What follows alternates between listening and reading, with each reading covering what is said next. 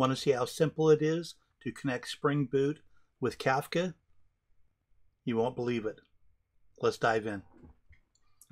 To start with, I'm going to create a Docker container.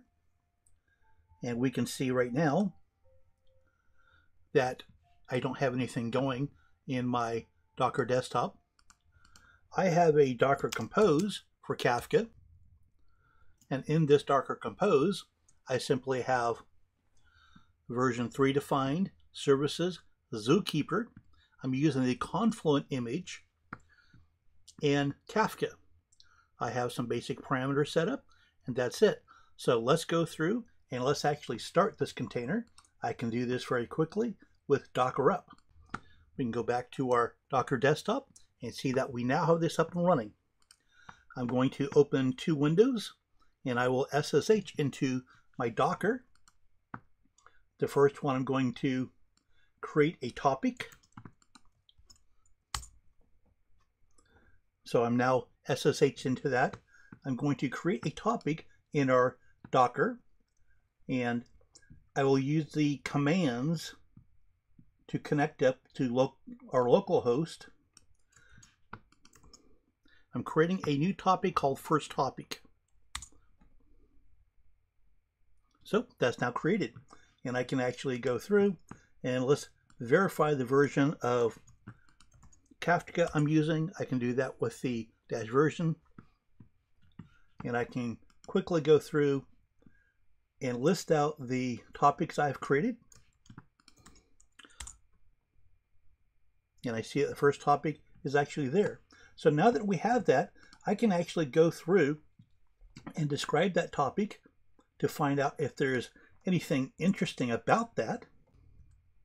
I can go through here and describe it to see what anything special about that topic. There we go.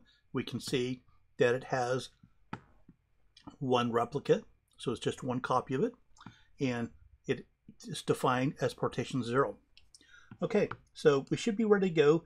Let's start a listener up for this so we can display any activity that's going on, and that's actually a consumer.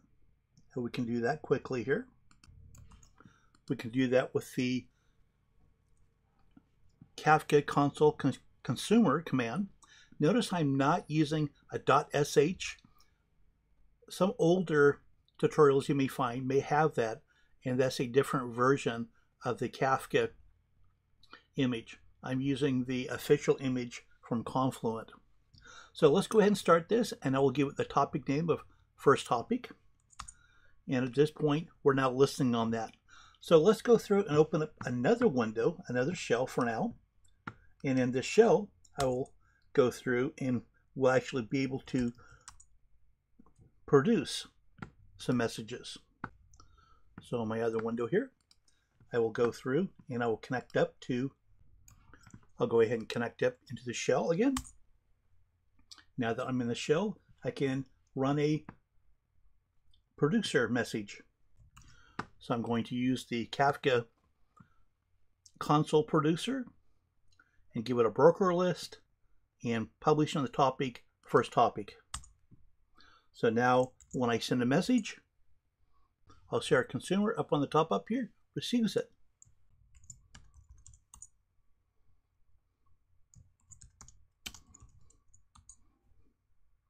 Okay, so now I have the basic information set up. I will stop our producer. I'll do that with Control-C. But for now, I'll leave the receiver. So now we're going to jump and create a Java project. And in that Java project, I'm going to create a Spring Boot project. I will call this KF Demo. It will be Java. I'll give it a group of Thomas J. Consulting. I'll use Java 8. We're going to create a jar file. I'm going to use 2.7.11 for the Spring Boot. I'm going to add Lombok, and for the web, I'll add in Spring Web.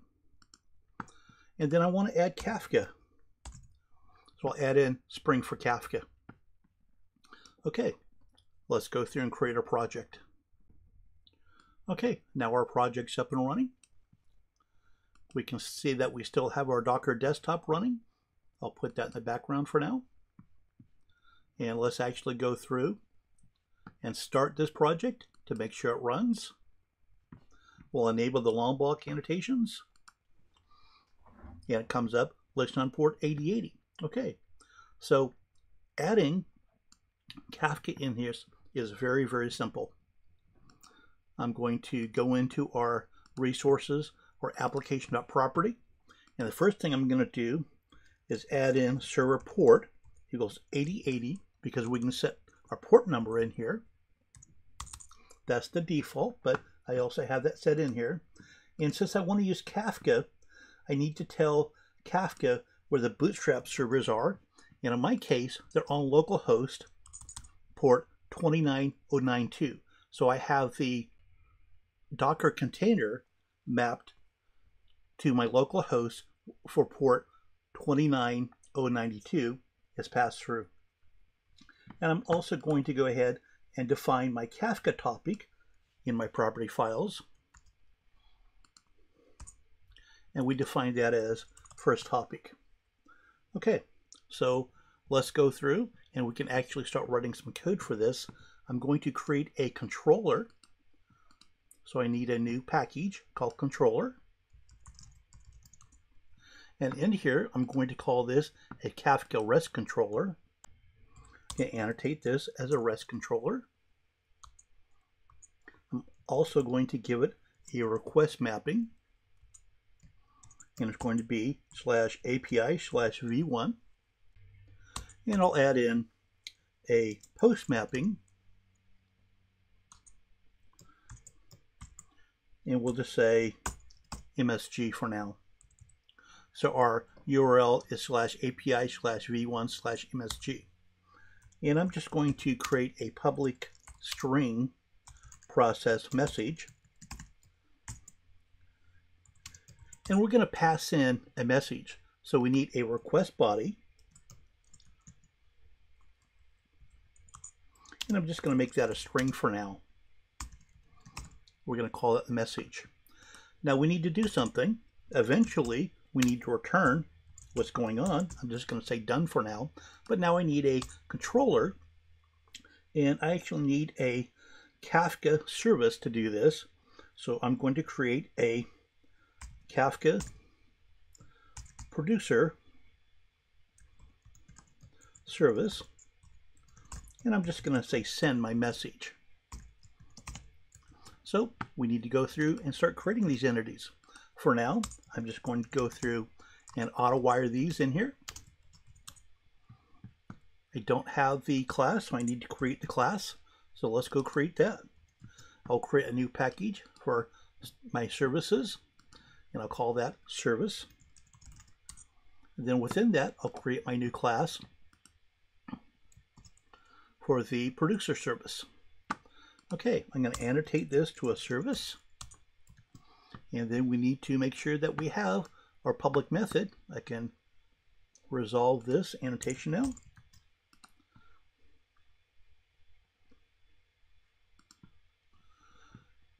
Let's refactor this. I made it lowercase. Should be uppercase. There we go. And then I can add the import in here. Then I need to make sure we have our send implemented in here. So this is going to be a public void. We're going to send the message. And this needs to be a string for the message. Okay, so what all do we actually need for this producer service? Well, it's fairly simple. I'm going to add SL4J in here so I can add some logging. I need to have a value for our Kafka topic. Remember, we put that in our properties. So that should be found in our Kafka topic. Kafka.topic. We need to import value annotation. And I'm going to say private string topic. And now that we have that, I'm going to add a couple other variables, because as we send Kafka, I'm going to keep track of the partition.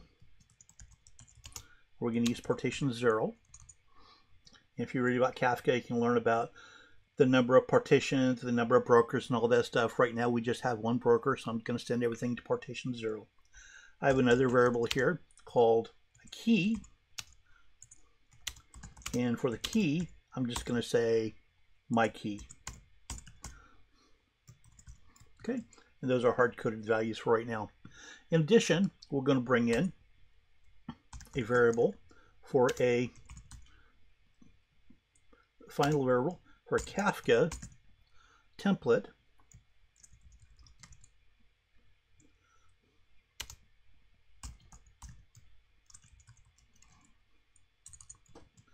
And we'll import this. Now that we have the Kafka template in here, I'm going to create a singleton for a Kafka Producer service. I'm going to pass that in so Spring can auto-wire that for us.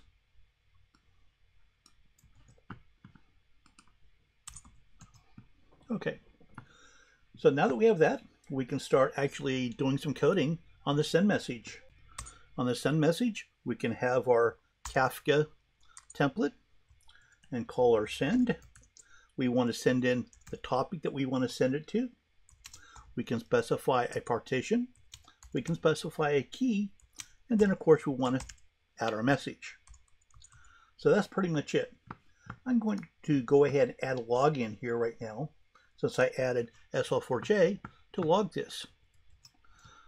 Okay, so we have some basic logging in here. I'm going to stop this, and I'm now going to start this again, and let's see if we can start this up. Okay, start it up. I don't see any errors here, so that's a good sign. So let's go through and let's add a post. So we said the post is going to be http://localhost:8080 API v1 MSG. Okay, and that's going to be a post. We're going to add a body, and the body's going to be a raw text, and I'm just going to say hello Spring Boot. Now let's see what this does. Keep in mind I still have our listener over here, so let's send this. We got back our done, which is promising. Oh, and we actually got back hello Spring Boot in our listener here.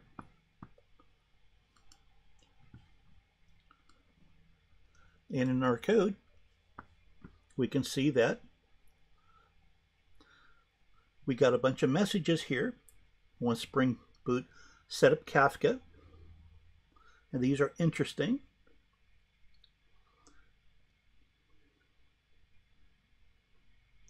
Then eventually, we got my log message here that we sent out to partition 0 with my key.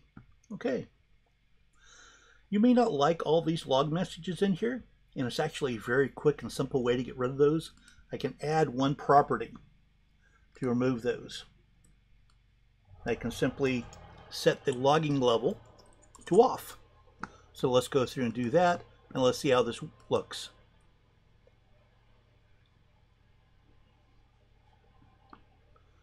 Okay, let's send a new message. Hi there. Hello there again.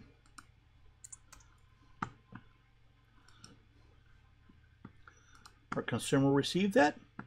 And if we go look at the logging now, we did not get that large set of logging from Kafka, from the Kafka library. I like that a little bit better myself. Okay, that's it. We're done. We have produced messages into Spring Boot Kafka library.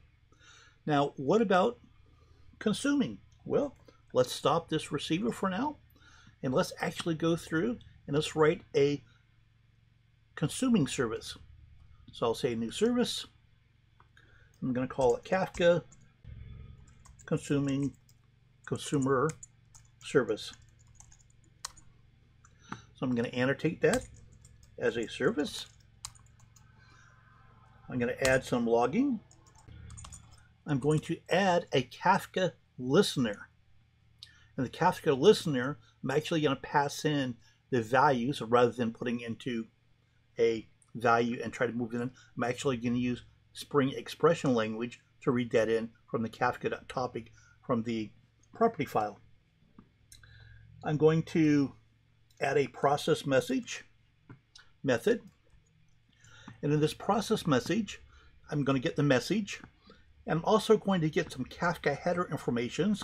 I'm going to get the string, the partitions, the topics, the list, and then I'm going to print them out. So let's see what this does. Let me stop this and restart it. Remember, I stopped the other listener that we had, so there's only one listener now. And let's go back and let's send a new message.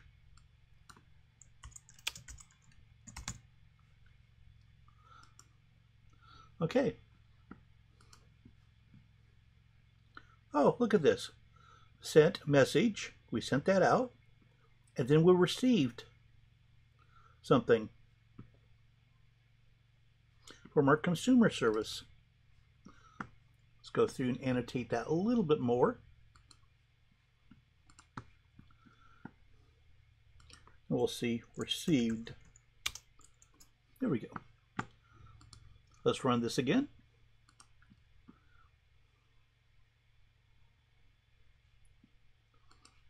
Fire this REST controller off again. And we'll see we got that message. So we're running exactly what we want to do. Typically, you would have your producer in one Spring Boot service, and you would have your consumer in a separate Spring Boot service. But they can be at the same one, like we're doing now. Now, remember we stopped the receiver on the command line? Let's start that Kafka Console Consumer again. Now let's see what this looks like. Since I had from the beginning, it read all the messages that we had. Let's go through and let's send a new message now. New message 1, 2, 3. And let's see what happens here. Well, we got back new message 1, 2, 3. And on the console, we also got new message 1, 2, 3. It's because they're both listening to the same partition. So if you learn about Kafka, you'll understand how partitions work, how groups work, how topics work. And in this case, we have multiple consumers listening to the same partition, partition 0, so they're all being fanned out. If you only want one, you would have certain consumers listening on partition 0, 1, 2, 3, 4. But if you want to have multiple partitions, you also need to have multiple brokers. So in this case, we only have one broker set up in our property, but if you had multiple brokers, you would have, bootstrap service server, comma, server colon port, comma, server colon port to define that. So there you go. I'll post this code on my GitHub. Everything should be there. This works. And now we've spent only a few minutes to learn how to set up Kafka on a Docker environment, how to use it and publish it on a command line and consume it on a command line, write a publisher in Spring Boot very, very quickly and simply, how to write a consumer in Spring Boot very quickly and simply. Hope you enjoyed the video. Please follow me and like my video and watch for new content. Thank you very much.